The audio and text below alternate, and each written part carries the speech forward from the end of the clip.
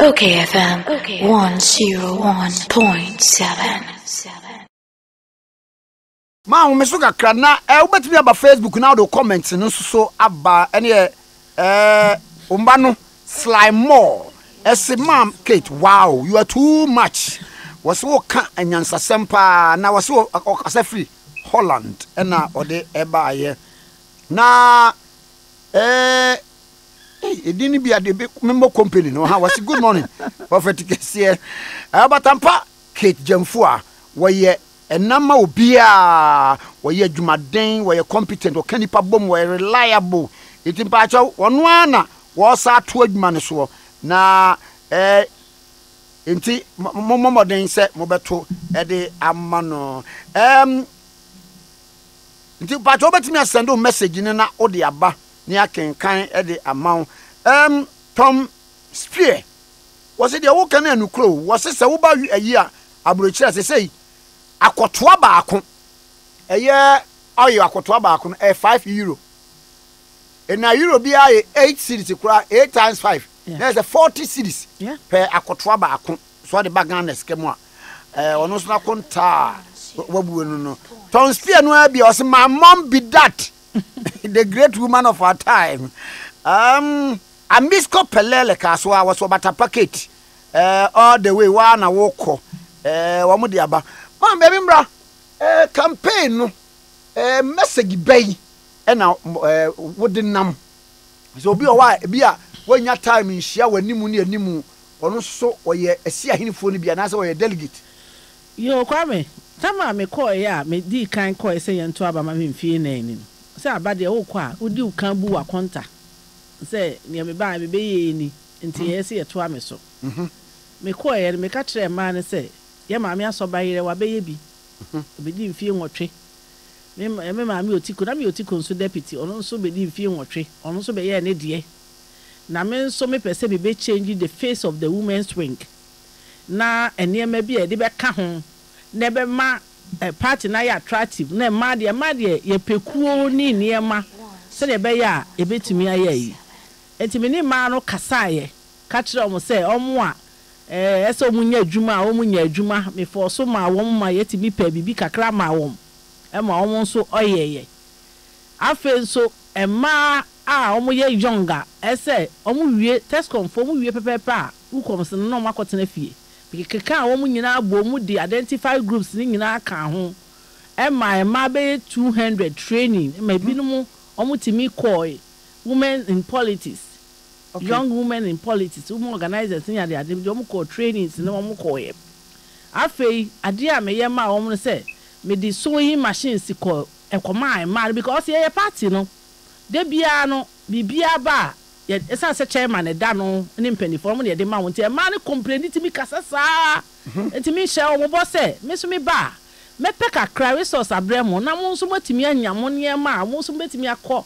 house to house na mo so matimi di bibia ma obi no bi hu say wo organizer so watimi yi ade baako e de ama me enti mi ankasa me fa to me ho so ko China ko cry nema be che mama no wow. Say omo fa nye campaign mi ankasa na say anya ade a wotewo atwen party say party di bibi ba na me confirm ade a metem because me nua be ma election a ukọ election a party obiara won strength me so me die ne say na me to me because me dwuma me ye ninti na resource ne wo ho say me to me di boa party no enye na emenya wo party no na ne metimi di aboa party na tumpon ne ye di hihye papa magana fo eno pe na ho adwuma na me de me pese me ye enti party ni nya bi maame a me ntena ho ntwen party ni se won famra me call northern region ma ni nyina ma meti ase se obi wa okofa ni kun motorbike na fe na odi ko campaign ni ade ni ye frɛ no no oje ni ade nti omu hia motorbikes mi ankasa 5 northern region mi ankasa me to me di misika to motorbikes echiche ma ni nyina wow constituency bia so omu fa nye campaign omu fa nko round so nye campaign e ma MPP 5 northern regions no say ubu akunta constituencies ni about 57 yes it moto maku 57 wa bosu me abosu na me toy so interesting enya me na me de call you say me deputy no how contest me no ono say oho no fi nti ono na me pen crofo kan ho say fako because me ni adwen bia say adwuma no ye bi enti nya afa na me ka say me de kwa kodwitwa photo me say won so kwa na won so de kwa no koye yi say na ono so no me de bia me di misika soma no kwa ha koye adwuma na won so afa ne plan enso ni nyina so de ka politics ho nti no yi me ye madwen say we ye ko workshop ni ade wo abrochira e say metimi di mani bi ko enye say party ni tiri mo odion ba sika ni ho mbetumi aye enti me ba metimi di ma mako 35 etu kwa abrochire me na me gi omo visa me na me twa omo ticket me na me hotel omo pair dem omo bibia because at least me per say ma no omo area omo won ka say MPP ba ye any say ne be ya okwa koye campaign omo ko hajj nso omo so saa mitimi tue sika edi binom nso kɔ se ne be ya area no omo kasa kire nipa betumi ayi ya ma binom nso kosua me ma regional women's organizers no kire binom ye den grofo kɔ kire semina tie and die mpaboa se ne esi ye mpaboa no mo ne ade se ne grofo benya nsa no dwuma na sika kakra ye ho no na ye de ama wom na dwuma no ma anya na no nko a te se the whole Ghana no me ye te se na ya kredu no mu programs me sponsor bi because e ma wo organize ma na makoda me no makokasa ne me wo donation na me de ama wom ada na me ba ha na obi kura eka se machines am de ba ne ade wo de asua adwuma wo de ayi enti groups bia eye bibia o Ghana ha bia me boa se ne be ya e ma no betimi atumpon enti ya ya adwuma no na ne me ka kire party for ma ne se omo nto abane mame na ya be mu ye beto aso ne aye ne ahwe obi adwuma wo ye ne ho wa ye se ye de boa no ye be ye ama wo I see mami hwe ade we say niam ahodo yi a waye we se uksa kofom bi mu a de ben na wo mo say yo ma disrede a obia nim se wawe ne awie a obeto aso aye ama wo ma no ebiru eye school feeding na payment no na delay na nse kra na etuatua ebi kakra ma wo ani eyi nti akrofo bebre pese enka omunya loan fi aban ho na nka omumfa enye yi na loan must look ye matu 1000 ahe ana say 5000 ahe na ubenya enti no niema ese ye kire omo say because one kasa oba na kasa say wo company ni ade wo banks bi wo ha betimi no ma ye adwuma enti omo yin education say oba ka kire omo say ba bi bebre ho a ubetimi akọ esi ya niema enye ma yin ye ka say loans ko fa loan akọchi ama women organizers ana akoye say ana akoye say e be ka say na ban no say eso kakra bi a ebetumi aye no ese etumi ye ma wo because woman oba no she oba ni dwa na so okuta ne sika na emu odua na ode ye na dwuma uni haw se ne mo amema mo nim se de mo nya akon makra ye no aduane ma mudi no saa na tie wo politics se bibi ebi my kra na mo organizers no mo bro any organizers ni ade no mo ho no ma YouTube be ko de fie wo be no aduane na wo tibi ma ne di na wo ye senti adwuma na ye adwuma na me ka se politics na ye nyame so mo adwuma se ne mission house wo ho na obi ewura ho no na waba me bepe ba bi ada ana bepe sika be ye se sa na politics no so tie enti se yetimi bua ma no omo a ye betimi apa adwuma foforo de ama wo ebi no so kuta certificate ai se ye pa adwuma papa bi ne ye de ma wo no so tumi ye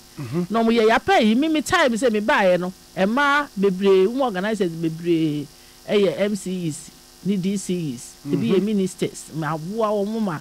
ba bi kakra ye betimi di ahyehye bia ye de o ma hye enye enough because we share positions no ne e me man dodo na e wo mu ne ma na eswa je say miss me bia me kan say reshuffle bi beba almost say man mu because e ma wakoma wo e ma won tantes wo ba akura diska da bi o e ma ye sura de je say nyame bo enti ye ya de nyina ka akire no enti no ye sura de ye suro ye ho enti no bibia in politics na mo mama no ye nya position ni mo a asomdue e beba because ye mpeye ho sa NS from Taifa say Eradi Islama ke Gyamfua na waka say ye pa NS from Taifa ne de no wa Emmanuel osay was a market no challenger when you say one class a beam press one contest wo ensiaga was see ade na wo just wugina wa hwa na emwa ma when this wadi hunu ba ko ne se obeboa ma bobo ma no ne mo breaking 8 yes breaking the 8 any say breaking the 8 no enye easy ya ye to abaho ye ne do so ye ne youth no this time round breaking the 8 na ma ne youth no na ye di ko breaki enti ne America ne say e see a resource won e see e boa won ye start adwuma ne ntem si form because see NDC for last campaign me call time me call your campaign na hanabisu wo de mani abre pa because or national women's organizer me national women's organizer no ko GSC ti asamato ye nti e ho dem de be projects many bre pa wo na me call time me call ye we ko na siedu siedu nkatia wo ho kolizada wo ho omo organizer wo ho omo nyina agu fom ho ena omo ni wo mo youth na yo ye enti no se sata me se ye be se breaking 8 wo ye minister enye wo konso ensi kwa na ese okoye adwuma se omo nyina because nye party for no ye nkwa na ye betimi akoye adwuma se bi party for no ye nkuta position bi a e wa ban mu a se bi ye betimi enye sika e de akoye adwuma no se se ne e bia wo so a e bia wo ye minister na CEO na se yi nti se ye so no ye timi ma omo kofom e che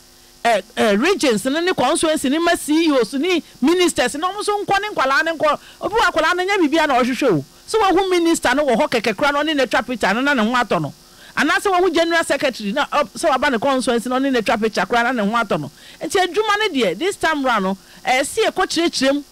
e kire nkrofo ye kire omo ne enti a Ghana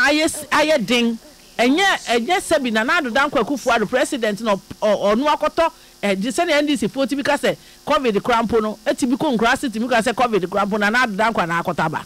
when you know your politics can you imagine just say any money be on tin see e kofom ne any party for any party for any nkrofo kasa no mu se da bi nkrofo betu eyegu ani no ma because free education enye MPP ni nkwa na ne bako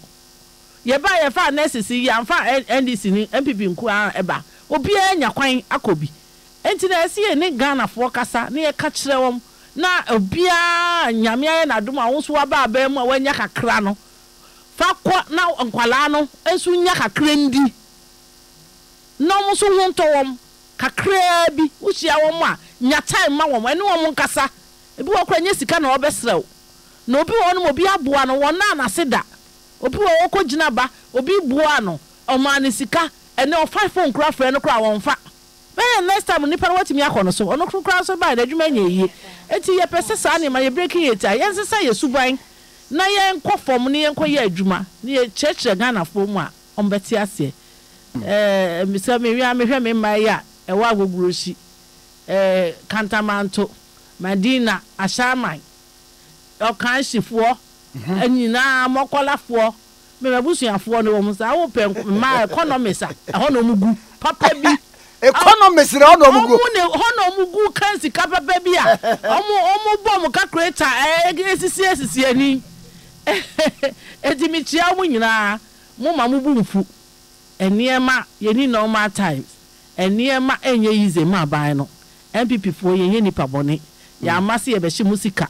munya akoma ni ye mompaye nyame nhira ne mo nipa ye de fo bredwuma nka ho ti ye mompaye ntai o man na chi ne nyame se ba bia eden kura nyame nsesa hamaye nyame tumi ade nyina ye nti ye mfa mpaibɔ ntai o man na chi na o man ni ntompo ma medofo ne kura mu pa no eba no woda he me pa cho me da number 1 no na me fa kwanya isu na me nka nhyɛ ema a eba nyina woda 1 ba ko esoro ho ekome okay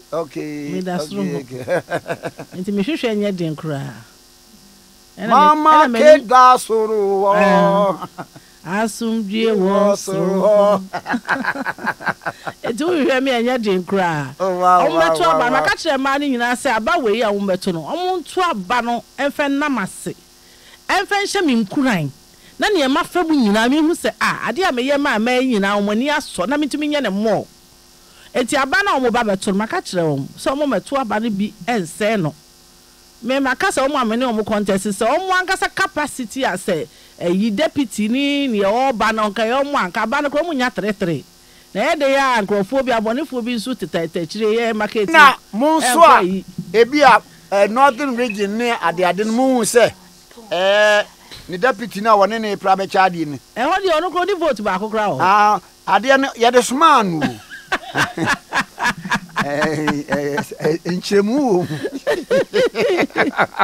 enti misra mu nyina ma no ma gi ba bia ma wo party na ma ye ba bi ayi oba Jennifer Queen ena ekasai was the term was me kan kire wo say we a very good communicator into we wada ma enye women's wing no kwa be wura communication nim na tisim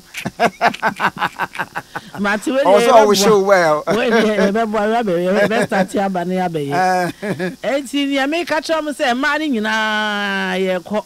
Alisa ho na ma ni nyina ye ko da omo ai me ne omo contest ni nyina wo ho kwan se omo mra ho no omo me omo campaign obia o contest bi o pese obe hia ma ne bi obetimi abehia wo wu kom sono enyina wo ba bi a ye de ma we san se ma no na ya ho se esie ni ade ni nti no na ya kope ba bi ya mo se ma ne nyina nkoda ho na ye nyina ye nti chairman fo eni organize wo ne ma ne nyina koda kofodu ya me yes ama wo omu nyina me ma mba bi dai mo hotel no bia dai no ho to no didi ye bibia siesie no ho no koe no koto na ba ma ne nyina ma ne nyina enti we su sa ma ne nyina ye kwa Lisa o ba mfa boy ma aba na abeto wan hwa no wa konya ba bi ana ye nyina ye ko ba bi pa ko ye nyina ya ko akoda ho na ye didi wi a na ye nyina ya ko na ya ko to na party no so di aba se ye billboard na ye start ya ye ni nyina no ye yin fi krum afen su t-shirt me ye ha ye ho enko ye t-shirt because ye ya ye jan obi enim yen eni se ne be ya e be ma enkran ya di aye neat enje se ye di posters ni niam bebre e be tale ni ya se krum ni ya Ghana ye din nche ye se ye nyina so ye niam ma Ghana fo nyina hu se ye nyina na ye ho akire ye ne se ye ne makase akase poster kra woni ababa jama wa friends say wa say o we show where pa we kwan so de o wi ni na no ko bi na ne ho awu de bia o na ko lusu na right o yire no ho o mesi no ko bi ono di ama say di ye ni o betako enya mpio onko general secretary na deputy na why deputy general secretary penyu na aka general na onyanye bi na de ese de nkati ade beto ho di onko bi pa ke be fata no so lo ni mutro twa obeti aka na ntwi aka say oye apani wankasa o that's also wankasa odi we ku ade wo be win ba wo win ya wo break it na ko opposition dabi me prenda omunimo papa omunim say NDC for nim say security because ye no ye de no omo ne ma omo ye ne ye bompa ye kanta o na fie we empa ye di begu omo so no ne pie ne won be ye okrom anam ga be ye da campaign ye wini wie pepepe ye to ya ba ne wi a ye de mpai bo because ese nyame ma ne nsa so ese nyame ma no kure e da ati entro ntimi nim kun nim okrom ada enti omo ejane mpai ye di begu NDC for so wa ha no omo be hu se no ko ye je eti ni America ne say oba me da number 1 oba na obeto ama me politics ye du ba bi a uye enema kura bebre kura na ho ahi me mfa hi to enkoto aba emo bi na da o se market me pena 70 mento ano hwe wanka sadwuma me ne waye o constituency eni ne e maya mawo eni ne party no eye eni break ye be se break 8 no sankrofo na me contest na omo fisusa omo timi break 8 no because say niam mu aye ba se enko famra kura wa mu ni ntimi fama na obi kura o ha de suma no kura nso a won fa nko wonu mu efo wura se kaba ya betimi aye ne sa anya afa so na ye ko bobopon akosresre ska na ka se bi wen na wa fa phone na ye Tana ma ayifo ni here na ukosire ni ska no so wo asudie o de constituency minister ukosire ni ska wo asudie uko minister ho na akopadwuma na de ama obi na ebia bibi kakra bia o minister me maye me budget ebia ye say nti bram kakra na no so ama kakra nya say ye ko hawo madwen den because o hawo no e wo ho nti yen ya ye betumi aye no ye be ye na ye de aboa daachi bi ye nkuta position bia o me deputy no o ye deputy nadmo yo CEO oh yeah nti bi the position ni man kra na party for ne mpe ba na me so okay why one term to yourself ye na me de man me so bi nkuta hwe o so san abaji we afi bi nsem wa hu nipa can you imagine wa hu nipa ada na mo yesa enti no ye be adwuma na mo nya position mo fa ne sa na ye adwuma na mo wa sa abaji afi nsem se kofi de akoka ho ye nya ne sa nipa nyo onti me nye adwuma na man handle na nye easy sa na afi so pese e break it nto mo nto mbo ase bia wona me bo wo de ye deputy no apart from say bia Osman say fa we kwa ha ne ha no dia no ye me hu me dia me ni abema party asem entra bonten enka ba wantimi support me bibia sanka at least we adwuma na admo de enka den ya ka mu one bag kwa betimi dia mama na say bia mo so mo nje na mo fa enye yi bibisa ma ya anwa mo mi fie mo mara bia o complain say na say me so na me fo so complaining ti no me so ya me wono me fa mboa no na bia fo say bia sika na me yi say o kwa haje ko no fo say party ba na nye party ska anya party na de mame oye baby na ye na adwen so me dia me wish no the best say ye say we yi na mu so okono okowe no kotena fia okotana na mu anu wato aso no ye na adwuma de ye nyina ye be ye na ababa wa na oba no ono nso afa na me hu no enti ono nso o so ye politics wo school anya hwe see no mo nyina na ye enti ye ya da chi bia ye ni ho no mo na ba be hye ya o school ho no o si no ye wo me so me wo kom so na ye nyina na ye ko ye di otikwachi ko ho no ye hu no ba na o so ye enti wa ba ndi o mesua na enti si a na ne ya ne se ye ko contest a na mo ba mo ni pani be contest a mo kekense ye wi a afa be na ba nipa no awti me no je se wi a wa na abesa atwe no no aba o ba ye nye ne sa enti ne America ne se om de om mesua adwuma no no me ye na structure no so ho because so fast structure ne mo a say ye ya start fi polling station na ya ko mu organizer ko so ensi mu organizers na ya fe mu abe deputy sa na ya ba no obi kan sam kura kire o party no ma wunya botre ma no mini ma no mini omo edi da platform so obi timi so na market e ye school feed nka e na omo nya yi mitimi chesi kama won na deputies na betina ho e na wama mu organizer say na wama ye say you am yi omo number 5 no so na my friend we kire me say na me ka say scan kra me de bre mo be ka say market ya show ni am ti scan kra ye nju e na waje ewe na say twema da pa so ma mpa cho me sa akopa cho platform no so no sa akopa platform so obi wo ho no ma no ye leader oni omo be kon no omo no me ye say ade ba ko pa ye ma achievement a aye me den say me ba ye na women string ne ntokwanim ampo ntokwanim keke we ni we kun deputy we ni we kun we ni no nyama kun debi eya ne masiesie se mu ye nka mu odo no de betimi di akọ se ye nyina se ntokwa wo mu a enti ye se nka bom no ni ntokwa no enti ye ho a me ba ye mi ntwa ntoma ma MPP women swing kura ya buru be enum me ho a na me twa ma mo na gya ye ko program ani ye fura o de na chesa akwa se be ma wontimi nya na yire o se mu de mo pa mo hwe next year ni me gya no next year month be operation obi ka bi ma no tigo be gya o ira eno no this oba bonti be say man tunufu a me gya no na ne wa tunufu enti aye adwuma me de se mpanifo party mpanifo e wo ho nyina bi mu yakora se menya contest se why adwuma Kate why adwuma enti minim se enkunumdie na beba kese so agbese nutu NDC wo se wo pekwan a ofa so communicate no na wo se obo abaso pa na makana wo afidie so se me ya choba number na bisa se star choba no wo sha se fi se because catering school enti e ho na ye kire ye nse wo pese o ye live super udi nyaado afọ me se meba me kwa me mebio Me pa cho politics ana tie. Eye ye no wo fam nya de mposu ya no school. Debi. Ebuku mu for sisi ana mbu afu. Because omu hu ni enti a. Ese kura se otimi yi sika kura cheche. Omo asu economy ni o se ohu ni enti kura ese o gi sika na o cheche. Yesu ye hu no se uhu no so na ama ni bibi kakra na nije. Enye se bia oni bio ba na nije. Woni ne kasa yi a na nije. Enu nti no me feel say baby nyame de edu o politics no because papa nyame ne edi ni yi. Nyame ne edi ni yi. Na passion so. Adwuma me pe. Se da wakoma so. Da makoma so. Pepa ye nua be ma se John. O say Kate ya watamwa pipi aso e. Edi won sue na won ma na da cho be ka se ma betra forest ma mo adwuma o.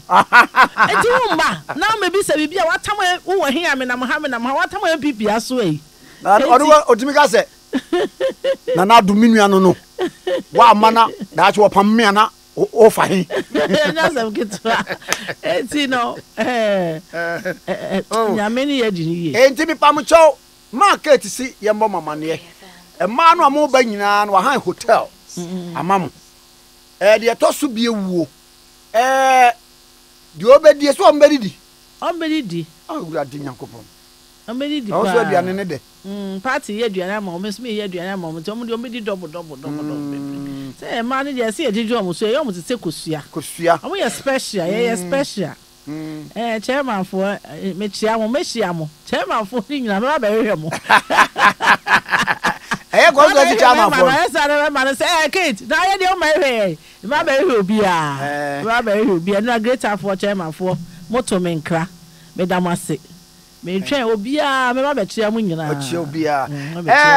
Me ka mama hu politics. Ye de ni titiru.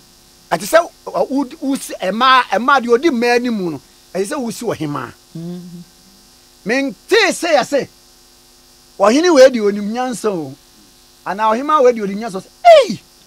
Sa wo hema no. Oh, ye ba. Wo bu aje man, mo national chairman. Mo national women's organization. Ina ale no obi ani ha no.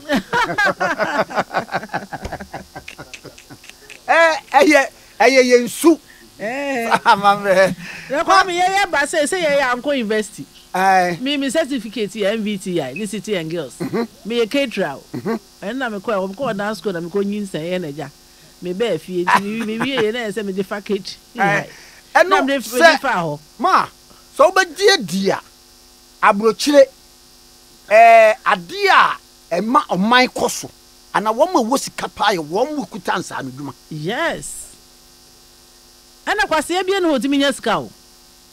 This a woman nyansa na wa hu calculation. I like that. Me na me ka kiro. Eti ye mi swawo. My year mining for 36 years. Na ma me busa obi na oba ye so a business consultant. Ena busa mpacho na o business yes. Oh me ni bisa na wo ko ye business na me ma wa ba mo ma kire. Na sa da do fa ko ye bi. Wasie bi enu a. Obetimi anyes. Obetimi anyes. Na bi. Nsi ye de efie nyansa na ye obi pa. Me ko ma pani kufo ho mri bi o se wo de se wo ko school pa du akira. Enka wo de cause wo nim nyansa pa. Ah, sa ko school du akira so akadim de o de be. Enka se ka ma ji post cheche me ho. Aha, ka de ba kwa ye nkrofo adwuma. Wo de hwe. Wo mo ko school nyina no. O de kwa kira de, o de ko yese. Ye me da se pass. Wusu nya brena wo de afaha. Enti market order number 1. Number 1. No size. No size. Aha. Me na ento adwuma no so. Me bra e chemate aja ko se da ho play. Da ho play. E da ho play pa. Me da se. Na me da mas. O se Ma sorry nipa o. Akabi matna sa. Ma sorry nipa. Anti na bu manijia no. Na nei, am say. I won't say okayfm there because I na Ghana kasa ha na Ghana team. Yes. Ansa no beba ha no na ya background. Check se kakra. Na am say wakasa. Na dia waka ne dia yensusu enim. Na mama agye di senti omo friend operations how seven operations awunim anama omo browser operations look sharp anana look sharp I am in